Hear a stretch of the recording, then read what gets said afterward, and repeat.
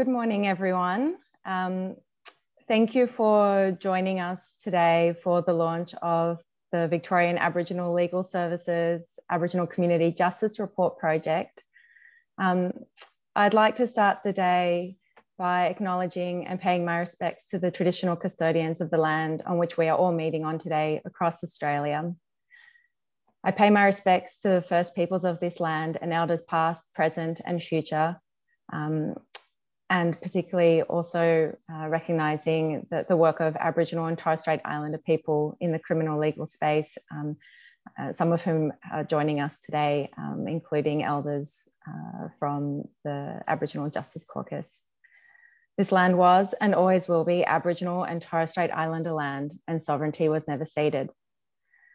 My name's Andrea Lux. I'm from the Victorian Aboriginal Legal Service, and I'm very pleased to be introducing webinar 2 of our series, Unlocking Victorian Justice. Today's webinar is entitled Aboriginal Community Justice Reports Project, Improving Sentencing Outcomes and Reducing Over-Incarceration of Aboriginal People.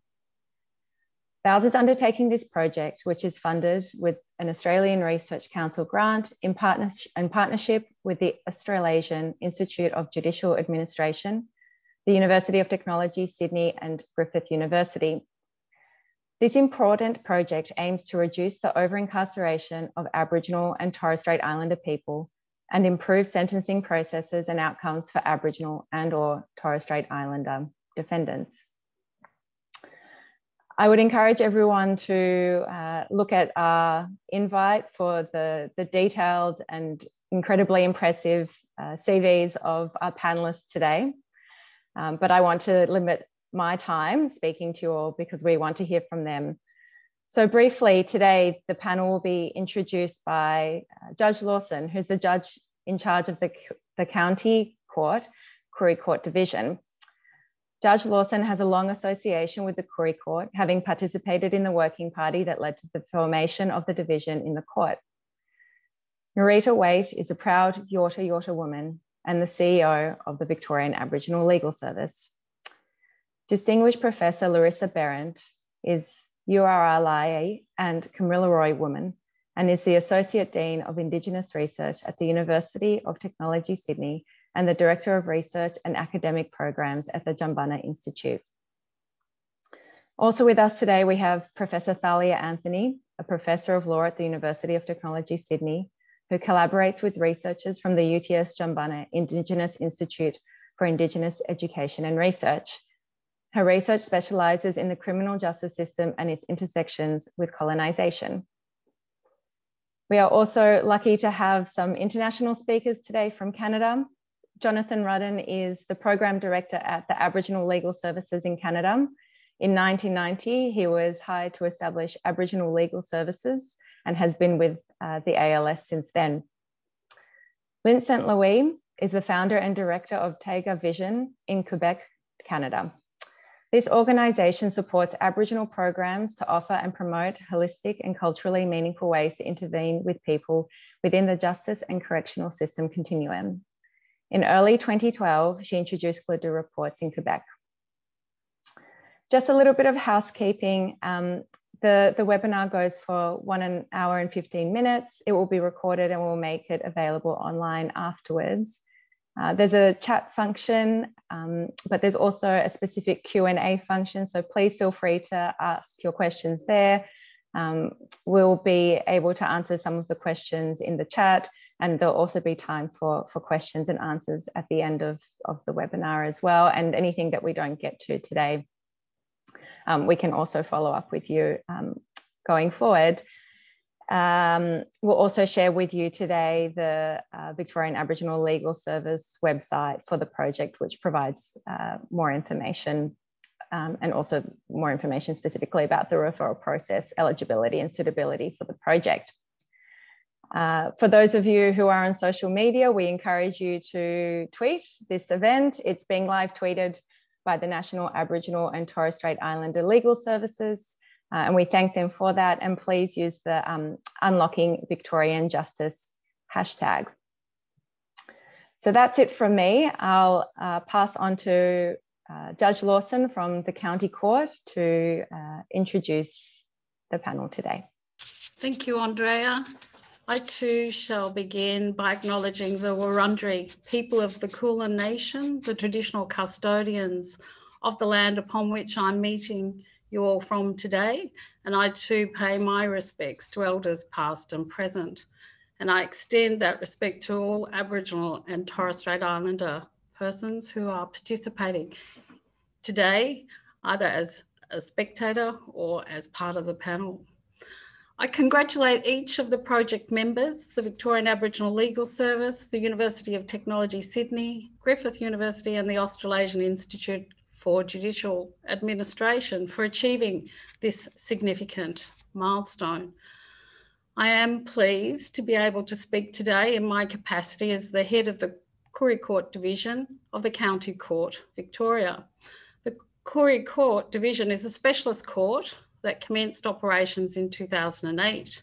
It is the only sentencing court in Australia for Aboriginal offenders in a higher jurisdiction.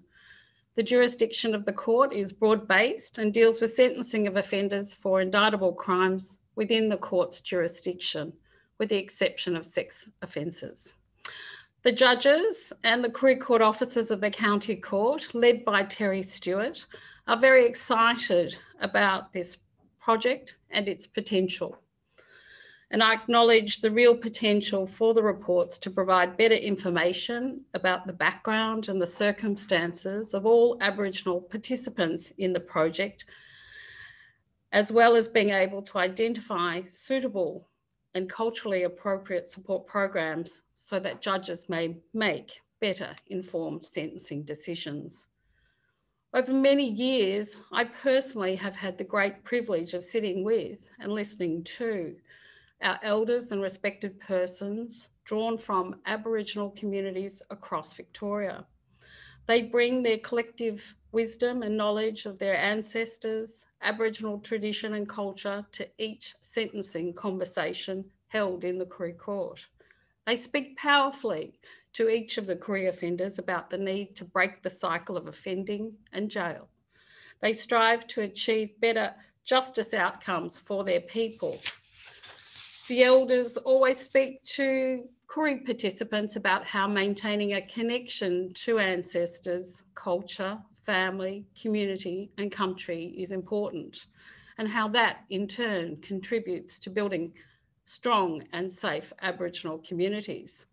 They emphasise to each Koori know who they are and where they are, to encourage greater respect for themselves, their heritage, and for others. They seek to give hope to each Koori participant to take responsibility and to imagine a better pathway so that the person may focus on a better future for themselves, their children, and community. The Aboriginal Community Justice Reports will thus complement the work of our elders and respected persons in reconnecting people back to their culture and practices. For those Koori offenders who elect to have their matters heard in the general list, these reports will ensure that the best available information is presented to the judges that offers a fuller picture of the person and their needs to assist the judges make well-informed decisions about the Koori offender who is appearing before them for sentence, thus improving the sentencing process. Sadly, many Kooris and First Nations people who come before the courts do not have a good understanding of their culture and history and connections, so that these reports will also be a very powerful resource for each participant to potentially reconnect them with their cultural heritage and to guide them for the future. The reports will also have the capacity to encourage the judges to have a greater understanding of Aboriginal culture and history, and will inform them about what culturally supported programs are available that seek to address the underlying drivers of the offending behaviour. This in turn will play an important role in improving outcomes and in hopefully reducing incarceration rates of Aboriginal offenders. I thank you for inviting me to introduce the panellists, and I wish you all the best for the project. Thank you. Thank you, Judge Lawson, and particularly thank you for really being a champion for this project and seeing its potential in improving sentencing outcomes, in having more culturally appropriate responses within our system, and of course, reducing the shameful over-incarceration of Aboriginal and Torres Strait Islander people in Victoria. I'm very pleased to introduce our next speaker, my CEO, Nerita Waite, proud Yorta Yorta woman and an absolute visionary in this space who's been championing this project for a very long time. On to you, Nerita. Thanks, Andrea, for that warm welcome. I think visionary is overselling it. I think just logical would be the more appropriate term. I first would like to begin by acknowledging the Wurundjeri people of the Kulin Nation, which is where I'm speaking from today, and pay my respects to the elders past and present, and extend that respect to Aboriginal and Torres Strait Islander people here today. Also just like to thank Judge Lawson for introductory remarks, and with you in our corner, Judge, how can we fail? So, in 2015, Aboriginal Community Justice Reports were identified as a key VALS policy priority. And that same year, an MOU was developed between VALS and Toronto Aboriginal Legal Service. And today we're lucky to be joined by Jonathan from ALS, who will also speak on the panel. In 2016, Toronto ALS visited VALS. At that time, research was also being conducted by Thalia, Larissa and other academics on pre-sentence reports in Victorian New South Wales, the Aboriginal narrative reports in NT in Queensland, in Canada based on interviews with judges, lawyers and report witness writers. And Thalia will speak to that in more detail later on. In 2007, VALS then reciprocated and went to visit Toronto LS and other Gladue report services in Canada, which was an incredibly enlightening experience and certainly informed our next steps going forward. In 2017, the Aboriginal Justice Caucus, which is part of the Aboriginal Justice Agreement, also identified Aboriginal Community Justice Reports as a priority. In that same year, we released our discussion paper called Aboriginal Community Justice Reports, Addressing Over-Incarceration. In that paper, we proposed trialling Aboriginal Community Justice Reports, which is a pre-sentence community written report, which aims to gather information about underlying impacts on the Aboriginal client. The purpose of preparing such reports was to identify possible underlying drivers of the individual offending, in particular those that may relate to the impacts of trauma and colonisation, cultural loss, family loss, all of those things that Aboriginal people we know that our loved ones, extended family, even in some cases ourselves, have suffered. It also provides a further voice to the client, their family and community, and thus greater involvement in and engagement with the justice system. So rather than silencing voices, about elevating those voices so the courts can hear what the real life experience of that person was, and that can inform sentencing that is therapeutic, that actually goes to the aims of the justice system, which is about rehabilitation, not punishment. A year later, in 2018, the Victorian Government and the Aboriginal Justice Caucus committed to piloting Aboriginal Community Justice Reports over a 5-year period of the AJA Phase 4. This commitment was to trial Aboriginal Community Justice Reports, modelled on Canada's Gladue reports, to provide information to judicial officers about an Aboriginal person's life experience and history that impacts their offending, and to identify more suitable sentencing arrangements to address these underlying factors. Thankfully, in 2019, funding was acquired by UTS to pilot the Aboriginal Community Justice Reports project. It's for $1.8 million over 3 years, so very little, with some in-kind support being provided by VALS and Queensland, which is the other location for the pilot, by Griffith University and Five Bridges. The project is also being supported by the Australian Institute of Judicial Administration, Aboriginal Legal Services in Ontario and Canada and New Zealand, report writing services and staff. In 2020, in VAL's submission to Sentencing Act Reform Project, we recommended that government support self-determined initiatives to improve sentencing outcomes for our people, including by directing dedicated funding from AJA Phase 4 to the project currently being carried out by VALS and its partners on Aboriginal Community Justice Reports. Whilst it is a pilot project, we certainly hope these reports will become an established part of the sentencing landscape into the future, and something that judges and elders alike see as beneficial to their decision-making processes. We aim to establish a Victorian Aboriginal Community Justice Report Service model, which can be scaled up and broadly implemented statewide. We also recommend in this submission amending Section 5.2 of the Sentencing Act, so for the purposes of sentencing, courts are actually required to take into account the unique systemic and background factors affecting Aboriginal and Torres Strait Islander people. Interestingly enough, just yesterday, in case anybody's missed it, the Truth and Justice Commission was announced in Victoria. We understand that the process will mark the beginning of a conversation long overdue and a commitment to change. It also compels us to confront what's come before, to acknowledge the pain in our past lives and in our present. The unique systemic, historical and background factors affecting our people are not well understood and considered by legal systems across Australia and Victoria. The Commission is an opportunity for that to change so that we can recognise how the unique historical experiences of Aboriginal people in Victoria, including land dispossession and removal of children, have led to today's entrenched disadvantage and equitable treatment of Aboriginal people. Recognising this history of violence and dispossession is essential to understanding and addressing the shortcomings of today's criminal legal system in which Aboriginal people continue to be disproportionately represented. The violent colonial history of Victoria has created and shaped today's legal system, which so often fails to deliver true justice for our people. A collective understanding of Victoria's colonial legacy can help guide the reforms necessary for realising a truly equitable legal system. This commission will just be a first step though. It is not going to solve all the world's problems. It is simply a first step to coming together, having a shared understanding and working out how we can implement that shared understanding to make the systems more equitable for all, not just for some. The Aboriginal Community Justice Reports, which VOWS is proud to be piloting in partnership with UTS, aims to assist courts to take into account these unique systemic background factors affecting our people when they make their sentencing decisions. They'll give judges like Judge Lawson access to information about Aboriginal persons' culture and mob, as well as the way that colonisation impacted their life, family and community. They'll also focus on individual strengths, as well as strengths of their community, echoing the declared intention that the Commission will recognise the strength and survival of Aboriginal people. This is not about deficits, it's about strengths and possibilities. It is important also to recognise that this reform has been advocated for not only at the Victorian level, but at the Commonwealth level as well. The Australian Law Reform Commission in 2017 recommended in its Pathways to Justice and inquiry into the incarceration rate of Aboriginal and Torres Strait Islander peoples that state and territory governments, in partnership with relevant Aboriginal and Torres Strait Islander organisations, should develop and implement schemes that would facilitate the preparation of Indigenous Experience Reports, ACGRs in normal language, for Aboriginal and Torres Strait Islander offenders appearing for sentence in superior courts.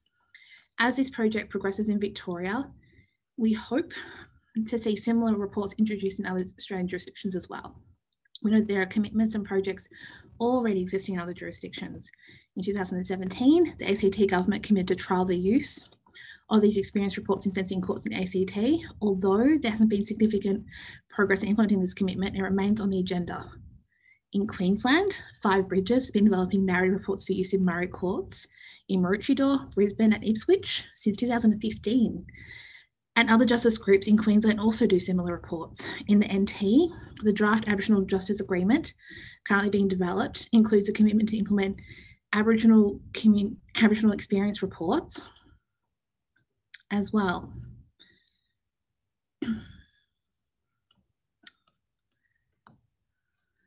Broadly, the project aims to reduce over-incarceration of Aboriginal and Torres Strait Islander people, which is inherently important today as we see that under the last couple of terms of the Andrews government, incarceration of our people has increased, interaction has increased. At the moment, during COVID-19, we saw our community workers doing over 50,000 calls to people who were incarcerated in police cells, and who was at times spending more than 3 to 4 days in those cells. We're seeing that there are higher rates of unreported family violence occurring in our communities. There has been higher child removals, and all of these things play into how we experience the legal system, but also then how we are treated by it and how that can result in us being charged, arrested and convicted of offences which often sometimes wouldn't happen to somebody else who was non-Aboriginal. It also improves sentencing process outcomes, theoretically, for our defendants by providing the court information it's never had at hand. As already mentioned, the reports are modelled off the Gladue reports. They will not be a prescriptive approach to reports writing, as that would undermine the value of the reports in furthering individualised justice in sentencing, because no one person is the same. Information in the reports will include a more holistic account of individual circumstances, including as they relate to a person's community, culture and strength, and community-based options. There'll be mechanisms by which to provide the court information, including culture, identity, individual's connection to land, community culture, underlying drivers of their offending, the individual's strengths and strengths of their community, perceptions of the individual by relevant community members, community-based options and programs, relevant sentencing decision. They'll actually differ to pre-sentence reports, which instead focus on risk and the criminologic needs of the defendant. The project will sit in our community justice programs, separate to our criminal law section, as well as all other legal sections. Information barriers are in place to ensure there's no conflict of interest. The reports have separate office space and staff to legal practice. There will be separate electronic record keeping and databases, restricted access to records, appropriate training and protocols. There are 3 staff employed by the project, all Aboriginal women. We have 2 report writers and a caseworker who'll provide each person who participates with support and care. And most importantly, the project is not just open to VALS clients, it's open to clients of Victoria Legal Aid, private practitioners, other legal services out there in Victoria who have an Aboriginal client who could benefit from this, and that matter sits in the county court. So how are you eligible? How do you get into the program? Fairly easy. So a referral for an Aboriginal Community Justice Report can be made by completing a referral form and emailing it to the project's central email address, which is on the VALS website. So you can find that referral from there, further information, follow-up, and the email to all attendees. To be considered, you just have to be Aboriginal and or Strait Islander. The matter has to be listed for pre-hearing. The matter must be listed in the County Koori Court Division or in the general list before a judge who is eligible to sit in the Koori Court Division, and it has to be listed at Melbourne or Latrobe Valley.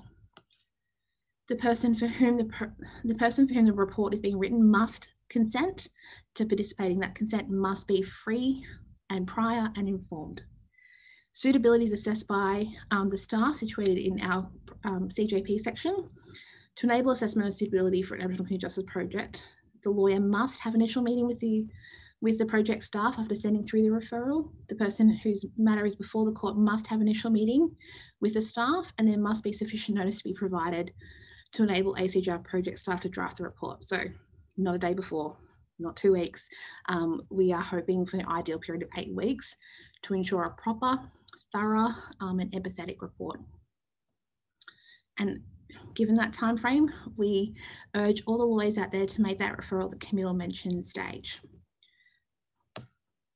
So we can begin receiving referrals for the project from lawyers who work at VALS and VLA and other legal services from today. So feel free, jump on the website, check out our referral form, go through your client lists, think about what Aboriginal clients before the County Koori Court in Melbourne and Latrobe would be eligible. And if you have any questions, reach out via email or pick up a phone and give us a call. And we'll certainly try to respond to all of those queries after today's webinar as well. Thank you for your time.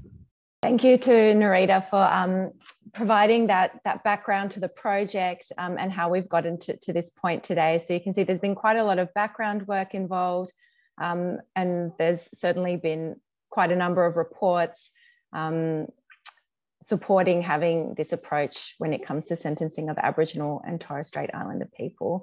I can see that in the chat we've shared the website, so please feel free to go to that website and get more information on the reports project going forward. I am very pleased to introduce our next speaker, distinguished Professor Larissa Behrendt. I'm sure she's very well known to many people on this webinar. She's been a staunch advocate for improving the criminal legal system and access to equitable justice responses for Aboriginal and Torres Strait Islander people. And I will pass on to Larissa now. Thank you. Thank you. Well, hello to everyone. I'm here on Gadigal land, and I'd like to acknowledge this country and pay my respects to the custodians who hold the traditional knowledge of this land and who generously share it with us.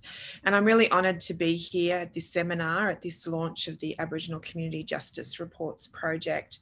And my remarks are, I guess, a bit more introductory to the panels, but it seems fitting as we fast approach this 30-year anniversary of the delivery of the final final report of the Royal Commission into Aboriginal Deaths in Custody that we do some deep reflecting on what we've achieved since then, but also on how far we've yet to go.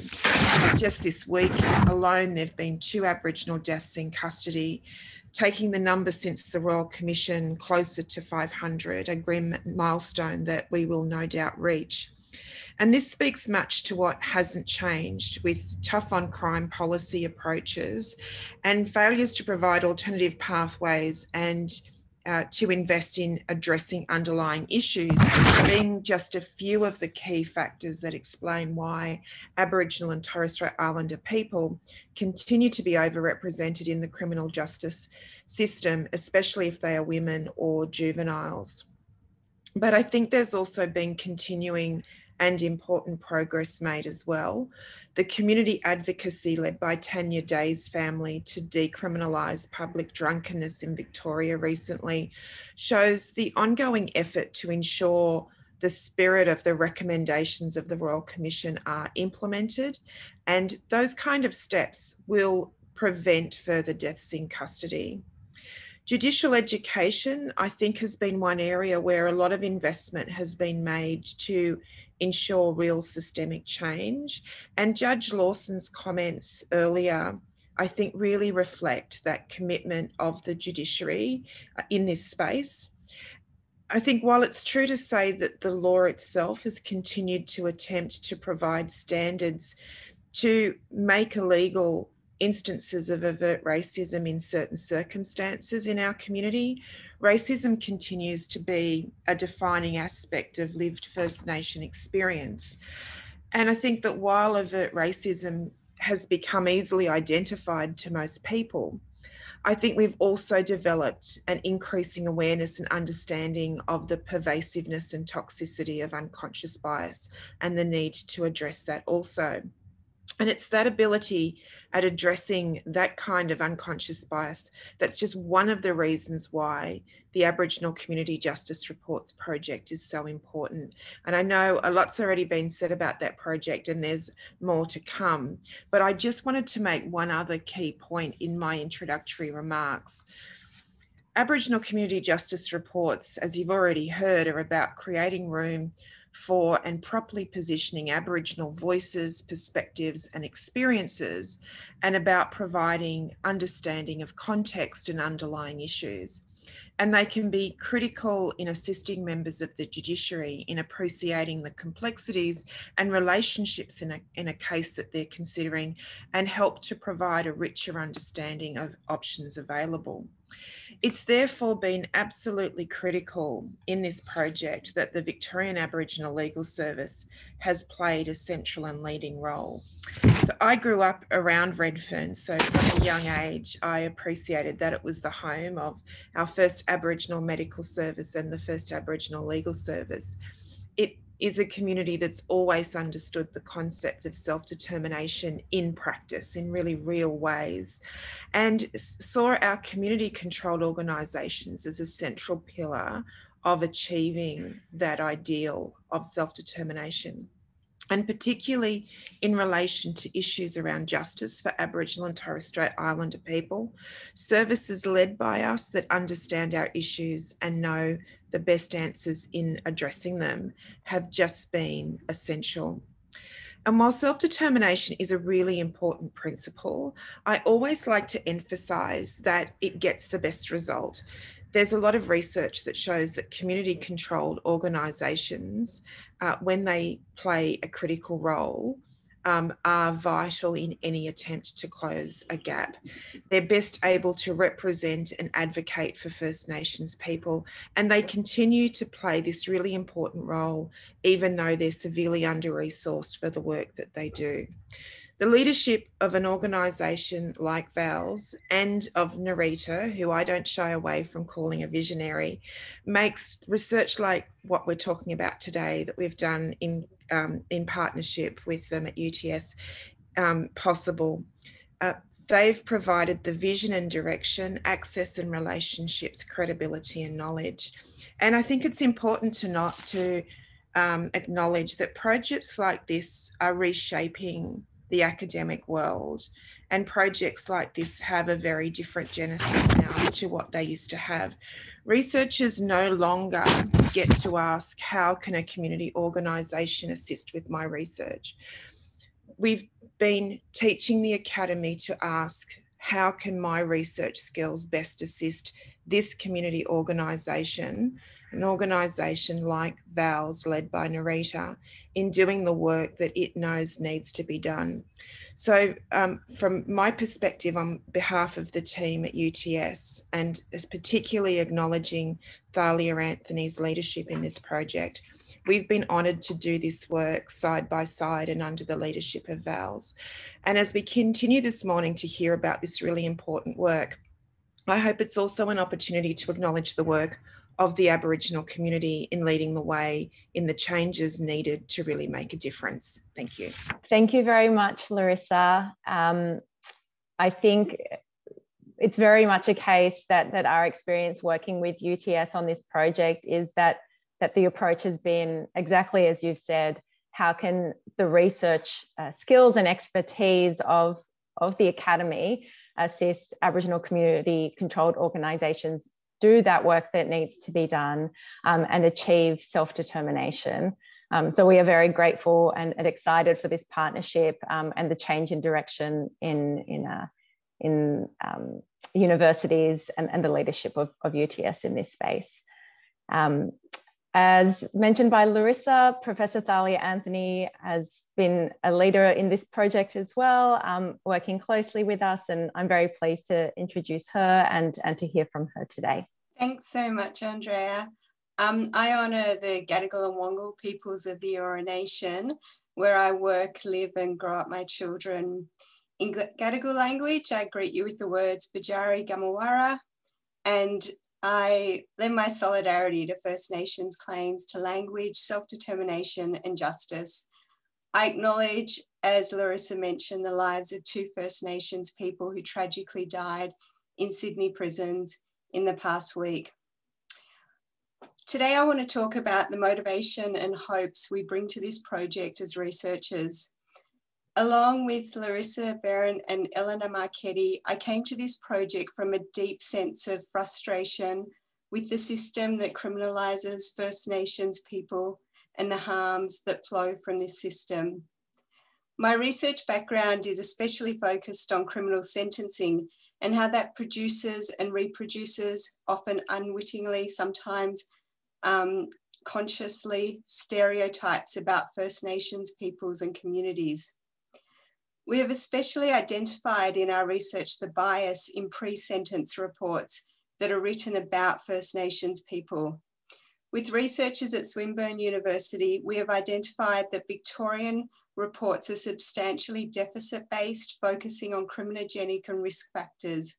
We also found that they sparingly address Aboriginal background, including family, community, and culture, and rarely through a strengths-based prism. Based on our interviews with Aboriginal women in prison, which is part of an ongoing project with Professor Barron, we were told that negative stereotypes in pre-sentence reports made Aboriginal women feel dehumanised and worthless.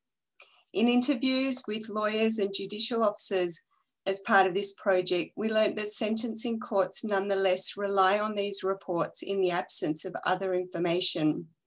It can contribute to sentence outcomes that do not reflect the needs and circumstances of the person.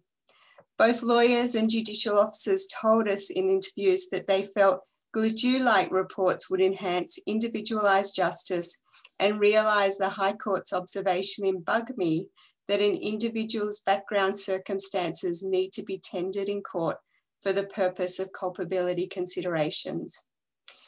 This led us to undertake an exploratory analysis of Gladue reports in Canada, as well as similar work in Queensland and the Northern Territory, where Aboriginal communities impart community information to sentencing courts. Five Bridges, an Aboriginal and Torres Strait Islander community justice group in Queensland, prepares reports that are part of this project. In preliminary research, we found the information prepared by Aboriginal people best represents Aboriginal lives to the courts, especially in terms of cultural identities, connections, and relationships. And for this reason, we've recruited 3 Aboriginal report writers and a caseworker, Shannon McLeod, Rachel Bembo, and Tasha Jago. Now, looking back to 2017, when VALS had started to undertake the groundwork for the Aboriginal Community Justice Reports initiative, we collectively recognised our mutual commitments and relative strengths to build this pilot project that we launched today. We wanted to have it grounded in knowledge and experience and to honour VAL's leadership in the work. We wanted to produce an evidence base that will set up Aboriginal community justice reports for the long term and ideally until we inhabit a justice system that does not heavily depend on criminalising First Nations people for its existence. Thus, we began to chart a course for introducing these reports in Victorian courts. 4 years, a pandemic, and widespread consultations later, we have received funding, ethics approval, and support from courts and stakeholders to commence this project. So this launch for me is a testament to the tireless work and unswerving commitment of VALS to achieve justice for Aboriginal people and communities. In relation to our research plan going forward, what we will seek to do is analyse the reports that are produced, observe court processes, and interview Aboriginal defendants, elders, interview lawyers and judges, as well as writers and caseworkers on the project. We will assess the quality of information produced in the report, including as it relates to the individual's culture, relationships with community, people's identity, their challenges, but importantly, their strengths, as well as the histories of the community in which the person grew up, how Aboriginal people have been in the community, have been affected by colonial injustices and ongoing racism, as well as the supports and strengths in the community. We'll also look at how the Aboriginal community justice reports affect the sentence process, such as the submissions made by the lawyers, the questions by the judges, and the experiences of the Aboriginal person being sentenced. And what, if any, impact that report has on sentence outcomes in terms of sentence mitigation or other options that are raised in the report and relied on by the court. We attempt to draw an Indigenous methodology that ensures the perspectives of Aboriginal defendants and elders in the court are elevated rather than simply focusing on the institutional responses to the reports alone. The perspectives of Aboriginal defendants on both the reports and the support they receive from the specialist caseworker that's dedicated to this project will be addressed in our findings. And we aim to make this research accessible to Aboriginal people and organisations, as well as stakeholders who will oversee its rollout across courts, in other courts, especially magistrates' courts and other locations, which is the ultimate hope at the conclusion of this project. So I'll look forward to any questions, but I just want to end by saying that while the reports may be a drop in the ocean of change that is needed to decarcerate Aboriginal people and enhance self-determination, they're nonetheless very symbolic of the Aboriginal leadership required to push back on carceral trends and develop alternatives that are community-based. The reports are not just about improving criminal sentencing, I believe, but reshaping relationships in which Aboriginal voices are heard, respected, and critical in reshaping the outcomes in their lives, including voices being heard in courts and across the legal sector. Thank you. Thank you, Thalia. I found it, although I've worked in this space for quite a while, I still found it really hard to hear outcomes of your own research and Larissa's research, that people who are involved in the criminal legal system feel worthless. That's really stuck with me. And I find that incredibly sad and really an unacceptable state of affairs. And I hope that with these reports looking at not just deficits, but looking at strengths and opportunities for real rehabilitation, for obviously also improving community safety through that mechanism and real rehabilitation, but also moving away from carceral responses. And I know both Thalia and Larissa have mentioned the devastating news that 2 Aboriginal people have passed away in New South Wales prisons recently. Our next speaker is from Canada, from the Aboriginal Legal Service, Jonathan Rudden. Jonathan, you've worked in this space for a very long time.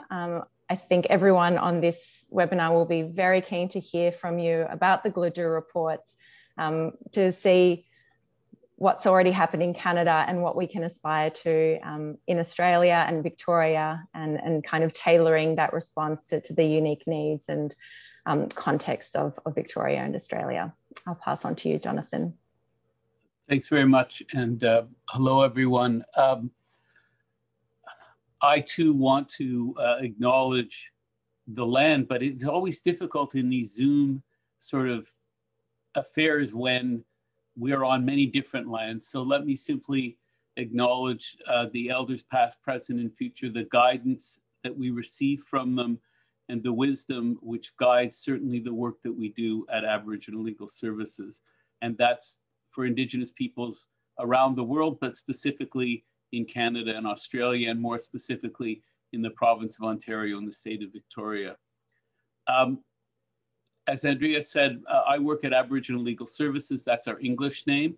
Our Anishinaabemowin name is Gakina Gwai Wabama Debwewin, which translates as all those who seek the truth. And that doesn't mean that we have the truth, but we help people, we hope, find the truth that is relevant to them. And in the context of this discussion, that's where Gladue reports come in. We try and help the courts find the truth as it is necessary for sentencing, and the process helps the individuals themselves find the truth about their lives. So I have a limited amount of time, and I have so much that I can say at those who have heard me speak before, so let me get right to this.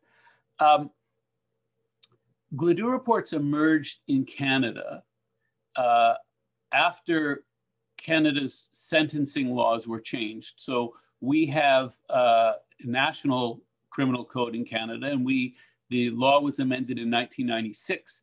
And one of the sentencing provisions said that judges should look for alternatives to incarceration for all offenders that are reasonable in the circumstances, but with particular attention to the circumstances of Aboriginal offenders.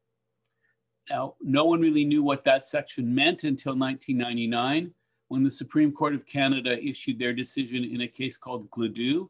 This is hence why we have the term Gladue reports. Gladue is a case that Aboriginal Legal Services, our Aboriginal Legal Services, intervened, and we made, I think, some very important points to the court. And that decision, I think, is really, I commend it to people. It's a very important decision. And in that decision, for the first time, the Canadian courts really recognized that Indigenous people face not just historic discrimination, but continued discrimination in the justice system. And as well, that the overrepresentation of Indigenous people in Canadian prisons, because the situation in Canada and Australia is virtually the same, because British settler colonialism is virtually the same. The overrepresentation of Indigenous people was a crisis in the Canadian criminal justice system. So the court said the crisis wasn't that Indigenous people commit crime. The crisis was the response of the system was to incarcerate Indigenous people way beyond their representation in the population. And the court said that in order to address this, judges needed to have two sets of information. They needed to know something about the circumstances of the individual, what brought them before the court, both the individual and systemic issues, and also they needed to know what sentencing options might exist. So as you can imagine, this decision was really an incredible decision. We were very excited by it. We publicized news of the decision far and wide, and we waited for the world to change, and it didn't. The criminal justice system is incredibly enamored with itself, and change is very difficult to accomplish. And so after a year and a bit of waiting for things to happen, and with the help of some very far-thinking judges in Toronto, who opened the first Indigenous specific court in Canada, well after the Koori courts in Australia. We opened the first Gladue court, and Aboriginal Legal Services, we started doing Gladue reports. We just thought, people need this information, we're going to provide it because no one else is doing it. And so we just started doing it. We started doing it with one staff person, and we thought, well, if it works, we will find funding, it will be adopted more widely, and that is in fact exactly what's happened. We have now moved from 20 years ago, when the first Gladue court opened and we started writing our first Gladue reports. 20 years later, we now have 14 Gladue writers in throughout the southern and near north portions of Ontario. We have 14 Gladue writers. We have 14 Gladue caseworkers. They're working in 11 different locations. There are other Indigenous organizations doing these reports in Ontario, and Lynn will speak about the situation in Quebec. But every day in Ontario, an Indigenous person is sentenced, and the judge who is sentencing that person has the advantage of a Gladue report or a Gladue letter that Aboriginal Legal Services has provided. And that's a significant advance. And I will say that these reports make a difference in many different ways. As Narita pointed out, and and Larissa, the lived experiences of Indigenous people are so far from the lived experiences of most people in the criminal justice system that they are as if people were on other planets. And one of the things that Gladue reports do is they speak to those lived experiences, not just the individual experiences, but also the systemic factors that brought individuals before the court. And so that information that's contained in those reports regarding an individual offender, that's information that judges have that they can take with them and do take with them when they go to other cases. So there is a multiplying effect of this. And again, as I mentioned at the outset, these reports are also really helpful for the individual themselves. They are not deficit-based reports. We are not simply made up of our deficits. We all have gifts. We all have abilities. It's important that those be stressed in these reports. But for many of our clients, they learn about what's happened to them, how they ended up where they were. Family members tell us things in the reports that they maybe wish they had told their children and their grandchildren, but they didn't. And so these reports are very much transformative, and they make a real difference. And that's why Gladue reports have been adopted widely, not across the country, but in many parts of the country. I'm very pleased that I've been able to help in any small way with the development of the initiative in Australia. I wish you the best on this, and I will continue to be involved in this project as much as I can. Thank you, miigwech. Thank you, Jonathan.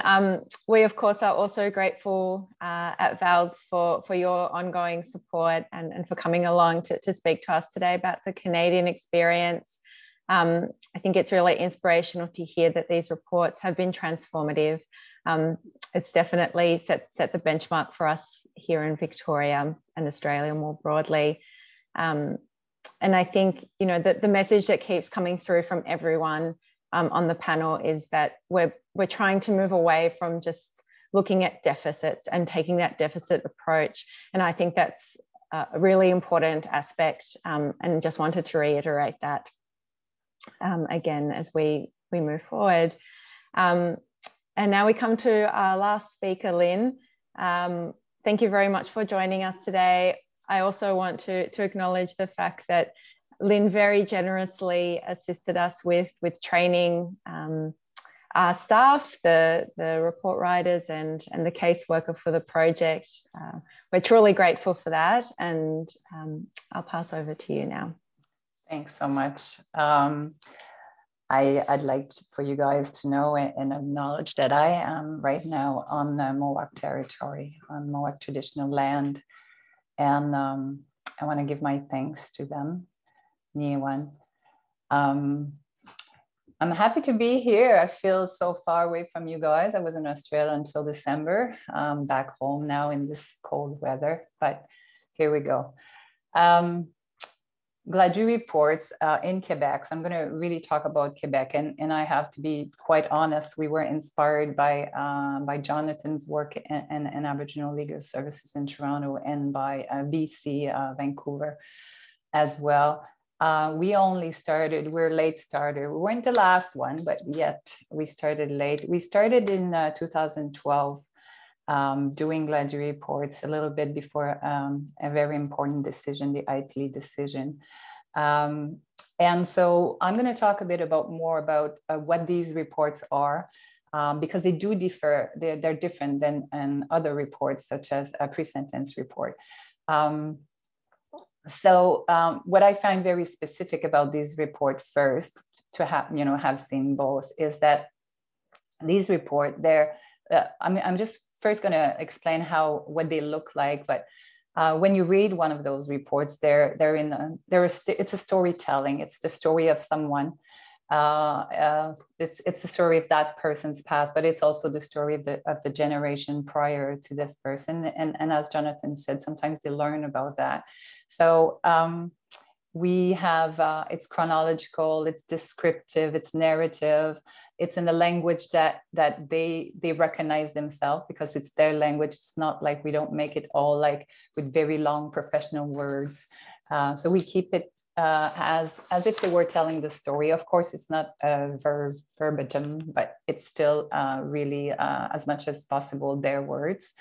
And it's a collection of recollection, in fact, and memories of the person itself, the accused in the case, but also of family members, parents, spouse, siblings, friends, people that this person, the people that are in the close circle of the person who we do the report for. Some people will argue that these reports have similar content than a pre-sentence report. There are things that are similar in these reports, of course. They're brought differently, though. I find that they have more details around it. And I think the reason is really because the way we gather that information, which I'll talk a little bit about later. But there is information that we don't find in our pre-sentence report anyway here in Quebec.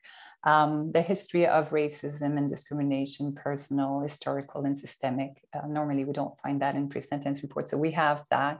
Their connection to the culture and to their elders and to their community, the strengths and skills. And as Jonathan said, when we look at the past of the individual, yes, there's difficult moments, but they're the good moments, they're the good memories and whatever they can build on as well, the network of support. And one important thing is the introspection, the part where they are, after revisiting their past and after having, learned from even a past they didn't even know about from the parents and so on. But after that, they're more capable of identifying what they want, need, willing to do. And that becomes a part where, in fact, it's their introspection and reflection about their own life.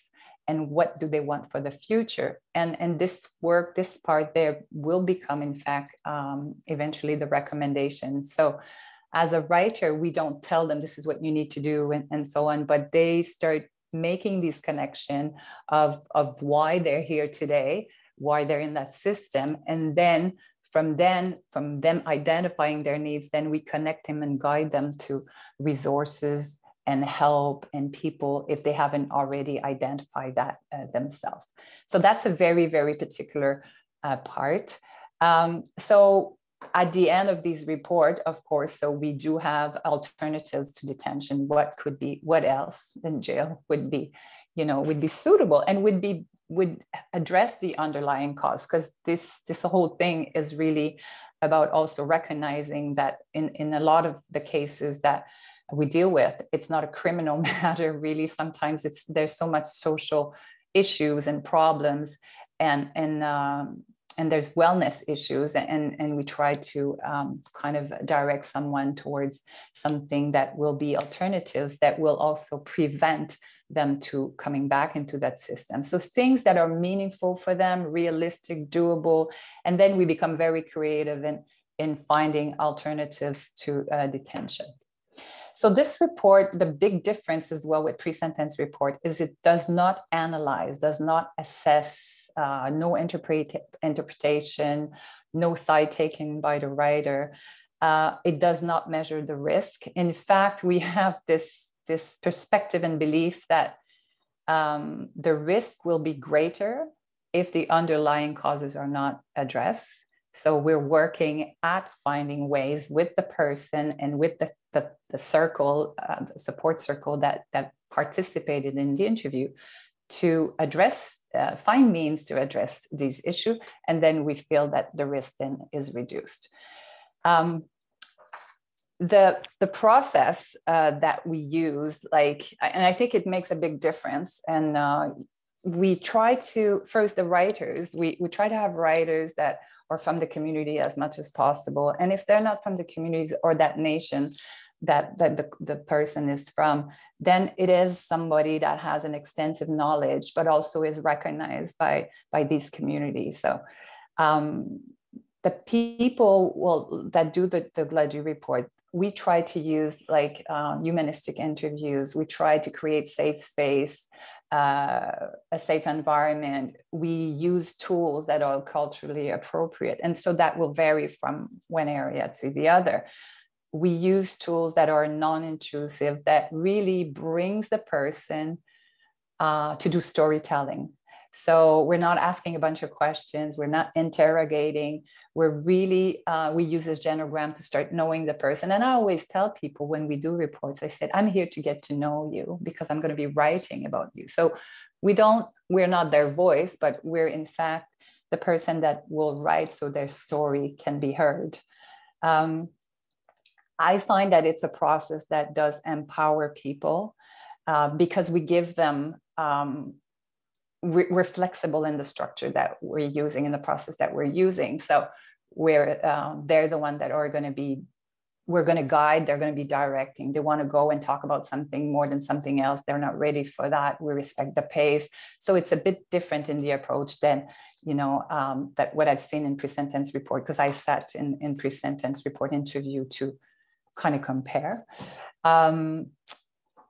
I find that also one reason that we get so much information is because we don't represent authority. We're from the communities. We're Aboriginal organization. They know we're there. We're not going to be judging. We're there to help. We're not there to take sides, but we're still, I wouldn't do that if I didn't want to help, of course. So that does make things much easier. It's a process, and I'm going to quote one of my co-worker. She's Inuk, and her name is Phoebe Atagutaluk, and she says it's a process where the person goes many steps back to move few steps forward. And she says, you have to know where you're coming from to clearly know where you're going or where you should be going. And so she says that, and she does explain that, and it does make a lot of sense. So, and as Jonathan was saying earlier, from that, how many people have learned about elements from their past or the past of their parents that they did not know? How many reconnection did I see in families, or understanding of why? I hear often, no wonder why. And so those are things that happen in the process as well. It is, to me, also a good way to educate the system, the court in general. And we do try to educate and bring that difference between why we have, sometimes we do have pre-sentence report, and then we have a Gladue report for the same case. And there's a lot of difference in those two reports, and sometimes we have to explain why. So we've had the court understand what we do, how we do it. So easily to do a Gladue report, it's a process that can require maybe 4 to 6 or even more meetings with the accused himself and then the family and so on. So it's not something that's done in 2 hours and so on. then we do have like, you know, like we space the interview so the person can also have that reflection, because it's a process where I find they're kind of growing as well during the process and realizing things. So to me, it's in fact a report that allows the reader to know more about the accused, but instead of having a report that is summarized and comes to conclusion, it is the reader who comes up to to read the whole story. So it's much more longer than a pre-sentence report. And some people have criticized that it's too long. I have my input on this one, but and then the writer can better understand what the person has gone through, the strengths in the network, and then the reader will make his own conclusion. And a judge's better ability to, I think, to see, to make a decision and see if whatever plan is an alternative to detention that is proposed and suggested in this is suitable under the circumstances and reasonable in this case, and will be helping not only the accused, but helping as well the community in which he will be going back in the future. So I don't know, I didn't check time, so I have no idea how I did in time, and I still have 2 things, but Andrea, I don't know where I'm at. So, well, I want to thank you, and I did work with you guys, and I will continue. I will be back in Australia, so this collaboration is definitely not over. Thank you so much, Lynn. I think you did pretty all right for time. I wasn't keeping track too closely because I was listening to you, to be entirely honest. But yeah, I think and something you've mentioned today, and that you also mentioned in the training that I was lucky enough to attend, this idea about the person who, for whom the report is being written, that the actual process itself is an opportunity for introspection, for reflection on their life and what they want for the future. I think that's a very powerful part of the process as well. And also, I think a really important point is the fact that writing these reports takes quite a long time. And that's one of the strengths of the reports as well, that it gives people the opportunity to sit with the person who's before the court, with their family, with the community members, and it's not a rush process. And I think that that brings a lot of value to the information that's provided to the court, who makes that important sentencing decision about whether someone's going to prison, and if so, for how long. As you can see, all of our speakers are visible now.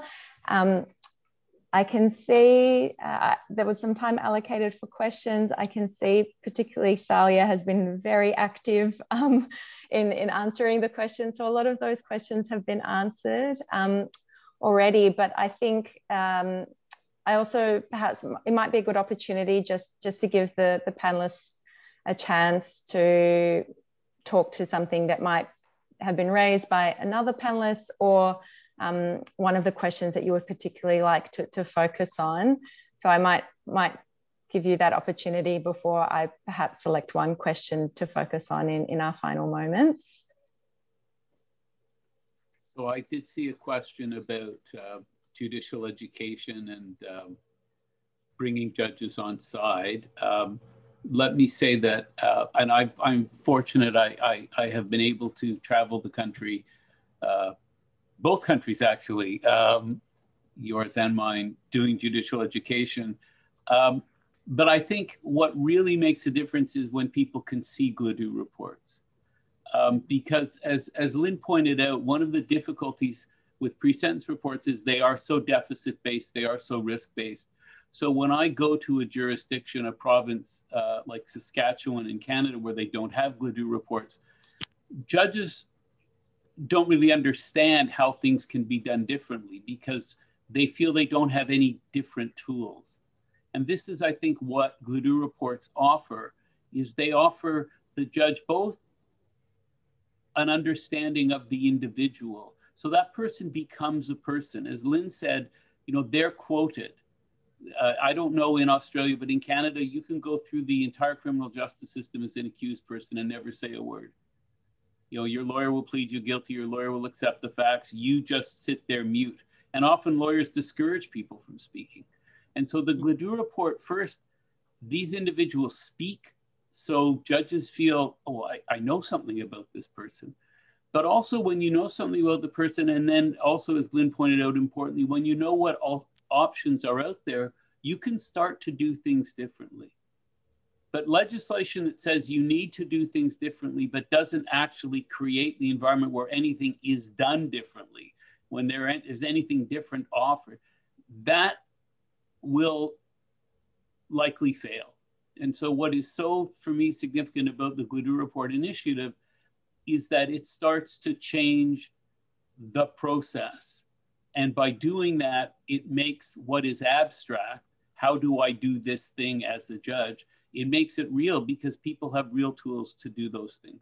What Jonathan says is true, but in Victoria, we have been able to build on our experience of working very closely with the Aboriginal community through the Aboriginal Justice Agreement and also through the contribution, the very significant contribution that we have with the participation of elders and respected persons. But also in the Koori Court, voice is emphasised, and we do give a voice to the accused participant in every conversation that's held. The exciting piece of the puzzle, as far as I'm concerned, is that this project has the potential to roll out the advantages and the significant benefits of the Koori Court to a broader community of judicial officers, and it will enable them to do their job better for the future, not just for Aboriginal participants, but for any person who is a member of a minority group in the community. It'll give them a much better perspective and understanding. And that two-way learning is what is really the very exciting thing about this project. Thank you, Judge Lawson and Jonathan. I think, Lynn, did you have something that you would like to add to that? Yeah, but I don't remember what it is. But just maybe a little thing is about the voice. You know, when I read, one of the things that I find, and I just did it last week, and there was a Gladue report today and heard in court of a young woman. But when I was talking with the family, it also, every time, like I had this father who just talked about everything, and she learned so much from him, from her own report.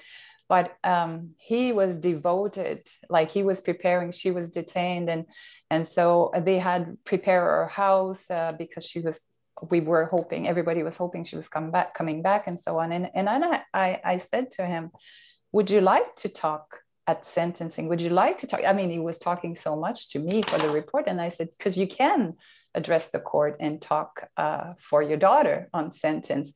And I find that happens a lot because we open that door that they can be heard, the relatives, not only the person, but the relatives and stuff. And I invite them, I ask them all the time, if you want to, you know, I'll write it in the report that the person would like to be heard, and they do. So it adds to that court is also seeing the report, but connecting with members of that community, elders, sometimes it's elders, sometimes it's relatives. So it just connects all these people, and it just humanizes it even more than if we didn't do it. Yeah. Thank you, Lynn.